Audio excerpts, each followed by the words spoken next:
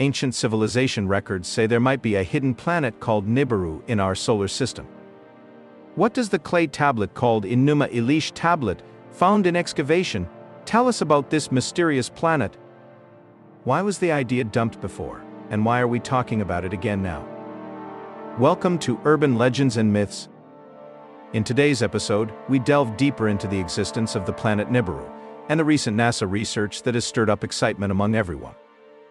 If you haven't already subscribed to our channel, kindly consider doing so, and don't forget to hit the bell icon to stay informed and not miss any updates. In our last episode, we discussed the work of author Zecharia Sitchin, the revelation of Enuma Elish, an ancient clay tablet discovered in the cradle of civilization Mesopotamia, present-day Iraq. All of these elements hint at the existence of a planet in our solar system, currently invisible to us, as it only approaches once every few thousand years.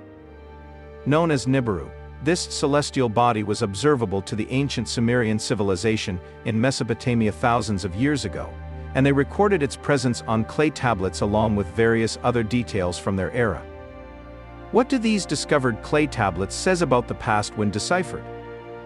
Enuma Elish is like a story told on 7 clay tablets, talking about how the world was made, the creation of humans meant to serve the Mesopotamian gods, and it ends with a long part praising Marduk.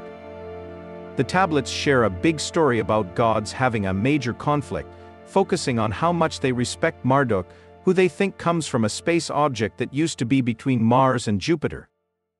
Sitchin and other authors proposed the space astronaut theory, suggesting that extraterrestrial events influenced human creation and ancient civilizations were more advanced.